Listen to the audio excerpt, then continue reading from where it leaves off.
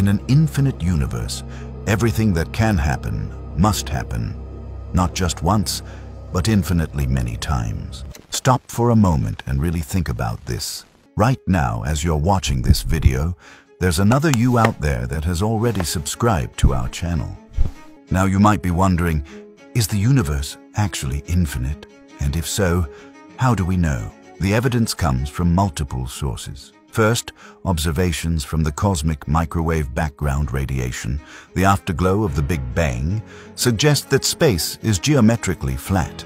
In cosmology, a flat universe typically extends infinitely in all directions.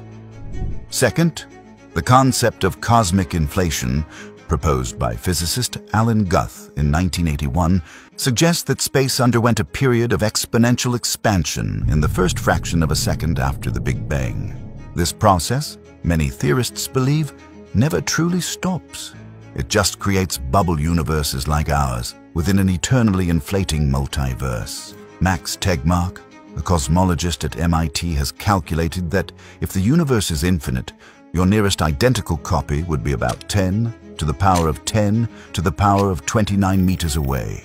That's a distance so vast it makes the observable universe look like a grain of sand. If you enjoy content like this, don't forget to like, comment, and subscribe so you never miss the next video.